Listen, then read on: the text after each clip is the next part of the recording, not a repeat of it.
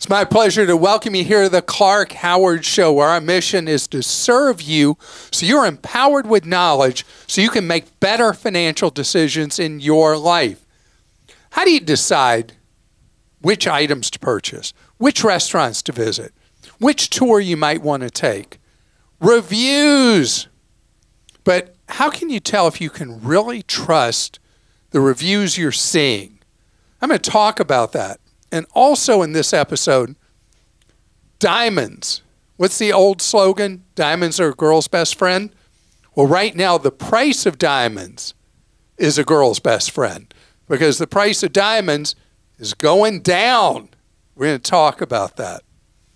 So I've been talking for probably 5 years or more about why 5 stars doesn't mean anything anymore when you see reviews, because so many businesses are paying these third-party services to write fake reviews, boosting how a business looks to a consumer who's just doing a quick glance at, let's say, Yelp or TripAdvisor or Google reviews, Amazon reviews, whatever it is, that this has become a big business to write fake reviews to boost the reputation of a business. There are also, the seamy underbelly of this is where people will pay to have negative reviews posted of a competitor. Now, what's clear to me over the years is that if you read reviews, you'll see that the reviews, you can pretty much tell when the reviews are fake. The way they're worded, that's just like the same gobbledygook over and over again. That's generic kind of stuff because the person's never eaten there, never stayed there, never bought that or whatever. And so the ratings that you see, 4 circles filled or 5 stars or whatever it is, that doesn't mean anything because of the manipulation that's happening. But there's another thing that I didn't think about that I read in a Wall Street Journal story, that people feel bad even after a bad experience giving a business, a hotel, a restaurant, whatever, a low score, even if the circumstance, the experience would call for it. And so after reading the Wall Street Journal story, when I was reading reviews, because I always read reviews instead of look at the overall rating, I was seeing things where somebody would talk about a really bad experience they had, mold or, loud noise or the air conditioning didn't work or whatever. And they'd be giving the hotel a rating of 4 out of 5. And I'm thinking, wow, that's a really, really bad experience. And they're still rating it 4 out of 5. And that was what the Wall Street Journal story was about, is human nature being what it is. We feel bad saying something bad about somebody else, most of us. And the funny thing with the hotel reviews, though, the corporate traveler types who have some kind of status with Marriott and Bonvoy or Hilton and Honors or any of the programs, it's always about the hotel stuff, that if they're not properly recognized at the front desk when they get there because of their status, they give the hotel as low a rating as possible, and they just whine and complain and whatever. And I didn't get a choice of cocktails, even though my status is supposed to get it for me. I mean, man, it must be brutally awful to travel for some big company and be away from home, and it mean that much to you to have the crumbs handed to you by Marriott or Hilton or Hyatt or Holiday Inn or whatever, that you get that upset about it. But I'm learning these idiosyncrasies, these patterns.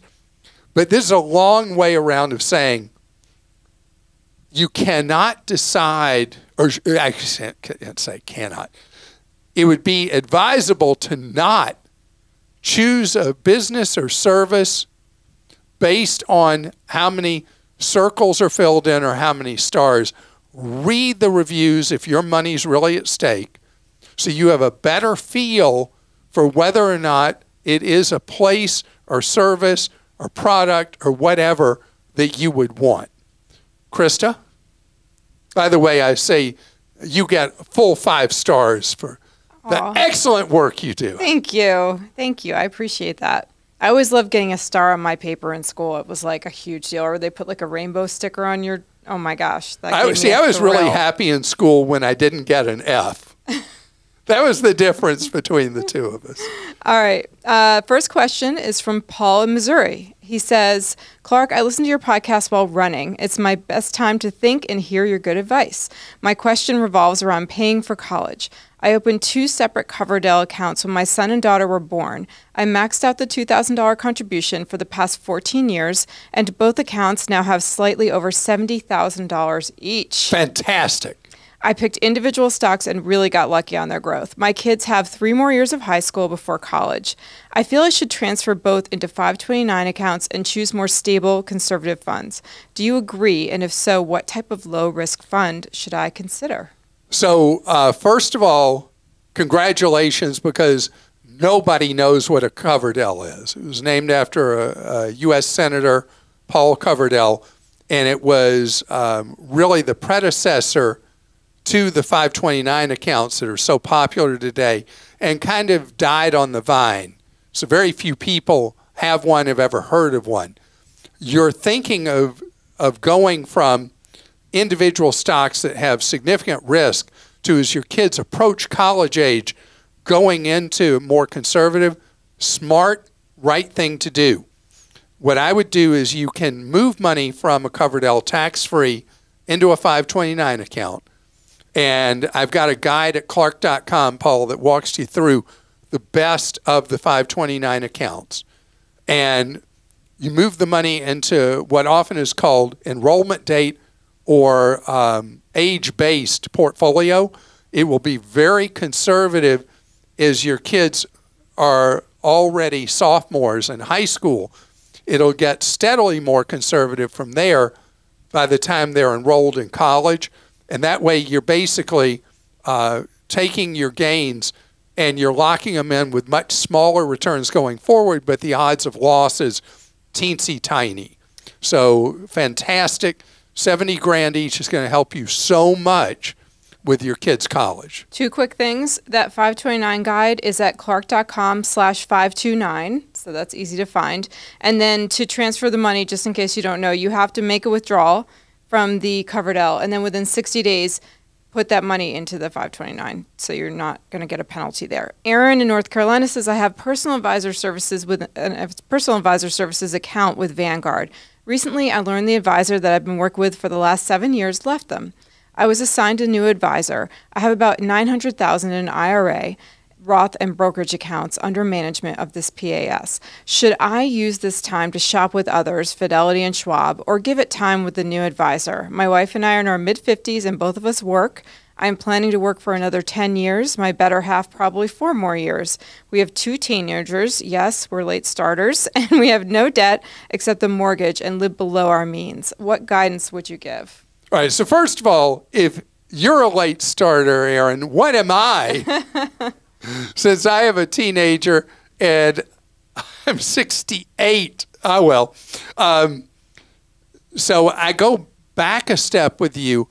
Have you enjoyed the personal advisor services? The individual you were with is part of a culture at Vanguard. And if you liked the way that individual handled your money, but more importantly, you liked the culture of personal advisor services, give the new person a chance, because the fees at Vanguard are so ridiculously low for having a fiduciary financial planner available to you. If, on the other hand, you have not liked that much being with Vanguard, you're kind of like, yeah, it was okay. Then I would use the transition time with the new advisor to go shop what you might find with going with Fidelity or Schwab. It's going to be a different kind of cultural experience with both of them. The fees will be higher with both of them than what you have with PAS. That's why if you have had a good experience with PAS culturally and with the individual you were with, I would give the new individual a chance to earn your trust. Renee in Florida says, my dad is 78 and he lives in New Jersey. He recently put solar panels on his home without my knowledge and said it was a government-backed program. From what I've read, there's a lot of these solar companies that prey on the elderly. Should I be concerned? Potentially, yes. We've had so many complaints over the years that the installation companies for residential solar have become the new used car salespeople. That we hear story after story, complaint after complaint. There are perfectly fine, decent operators in the business. It's also been an industry that seems to have attracted a lot of fly-by-night types. So it is partially true. New Jersey has big incentives for people to put in solar panels. There are big federal incentives, but you're doing business with a private organization. People have done it so heavily in New Jersey because with the incentives, it's had a really nice payback for so many people in New Jersey to have solar panels. And you wouldn't think of New Jersey being in the north as being a big solar install base, but it is. It has been a place that people have done it a lot. So you're asking two questions. One is, should you be concerned about your dad being taken advantage of about the solar, or I'm reading in between the lines, should you be concerned about your dad? And the more you, and if you have siblings, know about what's going on with your dad, and the more nosy you get as a parent ages, even if they push back, the better it is to know what's going on with them.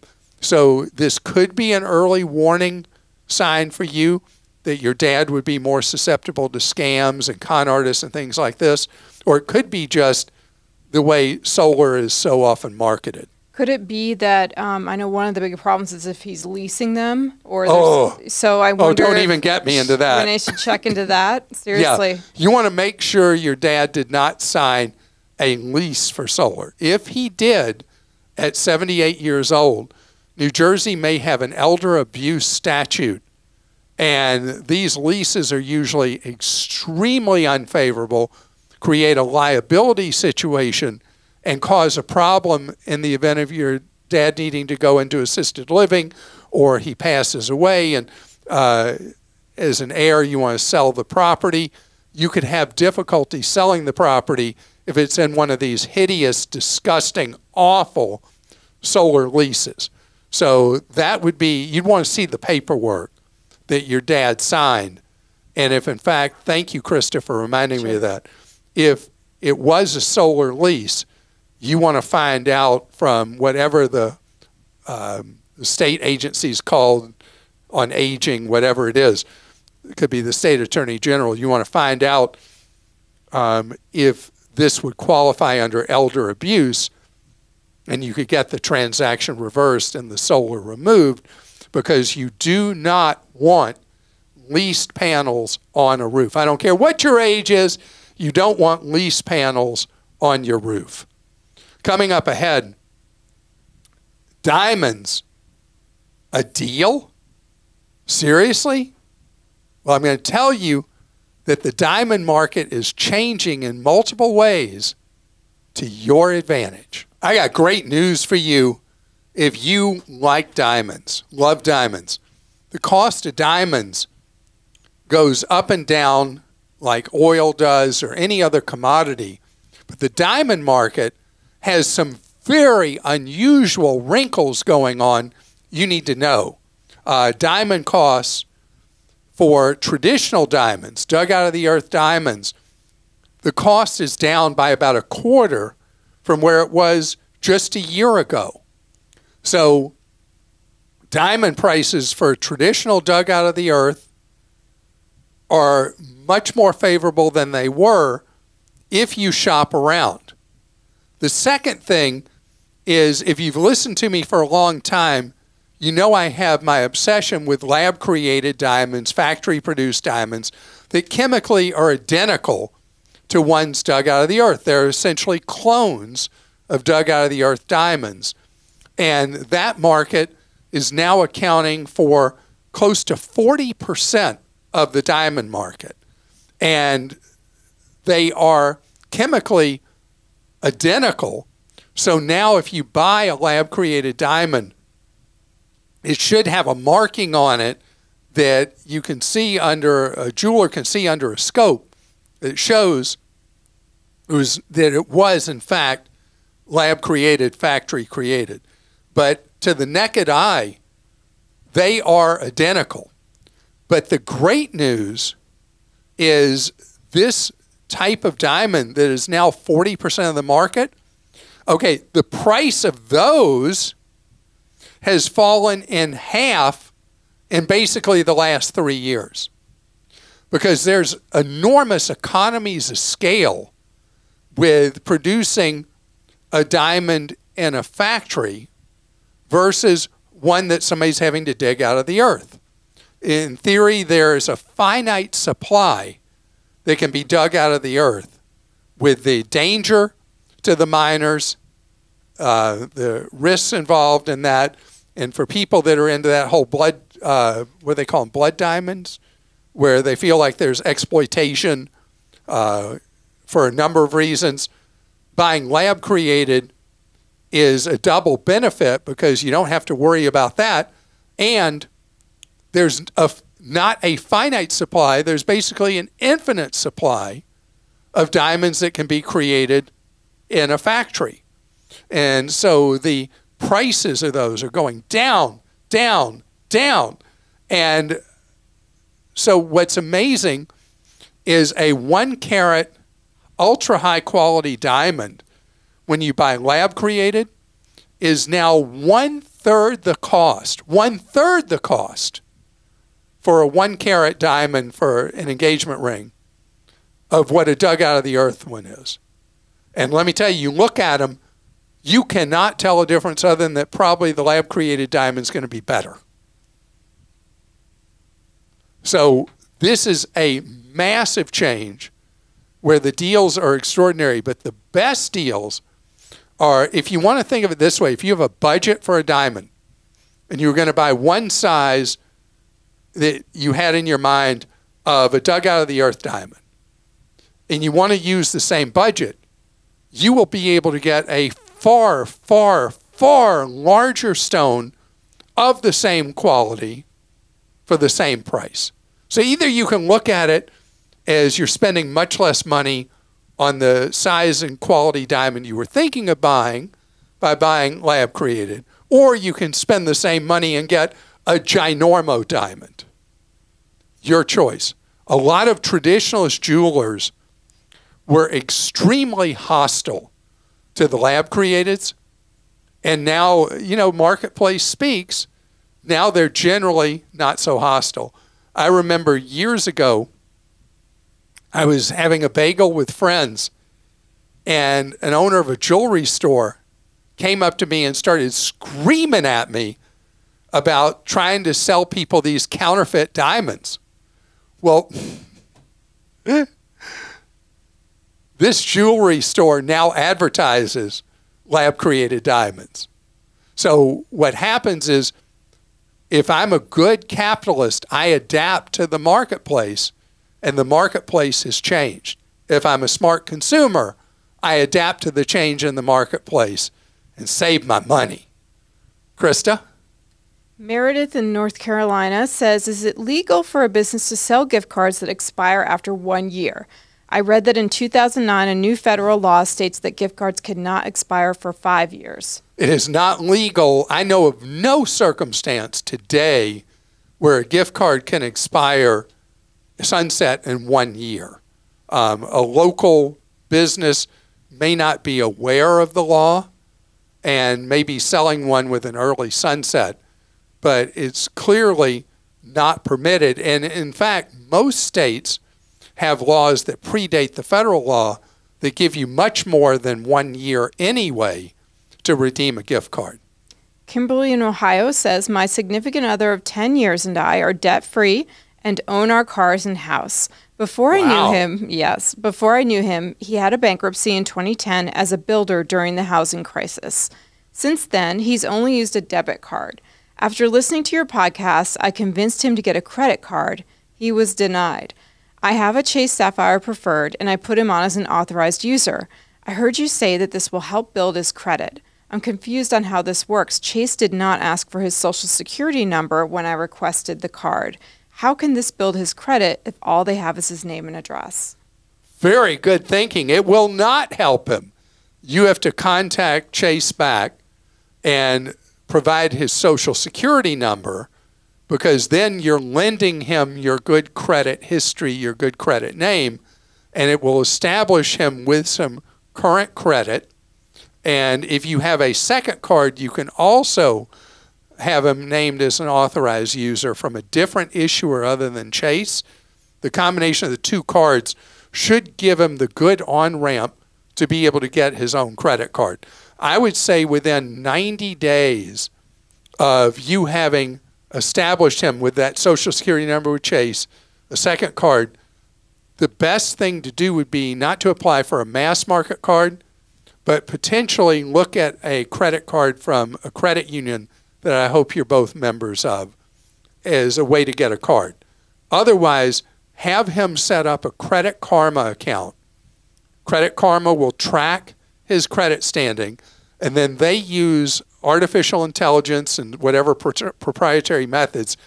They will show over time as they track his credit score what cards he has high likelihood of being approved for, a mediocre likelihood, and basically no likelihood. And they get a commission if you end up applying through their portal, but they will be able, without taking a hard hit against the credit, be able to tell you if it says great likelihood or whatever they call that, then odds are overwhelming he'll be approved for a card. Natalie in Ohio says, I recently moved into a new apartment and I've noticed something odd that I've never seen before when I go to pay my rent. Every time I pay online, I'm asked if I want to start having my rent payments reported to the credit bureaus to improve my credit score. I always decline because I already have excellent credit, but is this something I should actually be opting into? Yeah, you don't need to do it. There's been so much conversation about how so many people are basically unbanked for credit, and so they are denied because they have no history. So there's more and more computer models that show how somebody pays their utility bills, how they pay their rent, how they pay various non-credit regular occurring expenses are a very solid model of how they'll do with credit. So it is something that has gone from being just like a pointy-headed kind of study kind of thing to now becoming part of credit granting decisions. So in your case, no value, but for people who have no credit, what are known as extended credit scores is what they're generically referred to, are something that more credit grantors are using than used to, and it's something that's gaining acceptance in the financial industry. So for people who are given that opportunity, you don't have credit or had a history of bad credit, having your rent payments, utility payments, cell phone payments, things like that tracked can lead you back to a path of being able to obtain traditional credit. Mike in Idaho says, can I get an update on the free Telly TV program? I reserved my TV months ago and have heard nothing. Yeah, so this is the 55-inch free TV, right? And I have the Telly app. They rejected me because you have to say it will be your primary TV. That's one of the terms of service. And I was just doing it to test for you and your fellow listener. And so I can't give you any sense of what's going on. We had some members of Team Clark, Clark.com. They've signed up and they haven't heard anything. They haven't heard anything either. So this may be something that is slow getting off the ground or may do a belly flop or face plant. So that's why we're testing it as well. And so we've got nothing to report yet, but so far there's nothing for you to watch. There's no TV for you to get. So as soon as we know something, we'll post it on Clark.com and we'll give an update on the podcast. And if anybody else signed up for Telly and you got your TV, please let us know that at least somebody has gotten that TV. And that does it for us today. And know this about televisions. They're so cheap right now. If you do have to buy one, it'll feel like it's almost free. Cheapest month of the year to buy TVs, the month of November is when you buy a television. They're usually last season models. They're usually third-tier models, but they are cheap. So, and Clark Deals has a whole category of televisions. They are watching prices all the time. And they don't post just the rock gut cheap ones like I buy. They post like real brand names I couldn't care about.